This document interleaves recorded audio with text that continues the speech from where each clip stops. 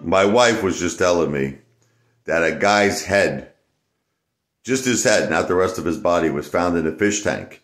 But she's telling me, I'm like, what happened? Was it the mafia? Like, you know, was it a hit? You know? And she's like, I don't know. She goes, she's telling me there's no information. She's looking at it now. She's telling me there's no information. Just a guy, like, why would a guy's head be in a fish tank? It's gotta be bad, right? That's not a good situation when someone's head is in a fish tank.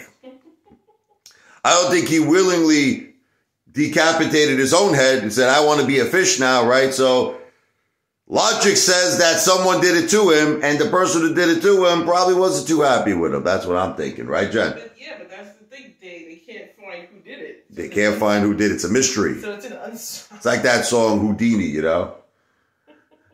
Come on, baby. Get me, cause I'm gonna go Houdini. Gonna cut off my head. Gonna put it in a fish tank like Houdini. Shit, what's the name of that girl? I think it's Dua Lipa. Dua Lipa. She gotta do a remix. Come on, baby, put my head in a fish tank. If you don't do that, I'm gonna go Houdini. Anyway, I don't know. There's no information on it. Guy said it's in a fish tank. That's all I can tell you. It's an unsolved mystery. Unsolved mystery. Video's not financial advice. Maybe don't be a fish. I don't know. Maybe don't turn a little pesky. Video's not financial advice. I am not a financial planner. I'm not a fish. Sometimes I don't even know if I'm a human being. Maybe I'm somewhere in between. Maybe a little fish, a little pesky, a little human, a little monkey. Wow!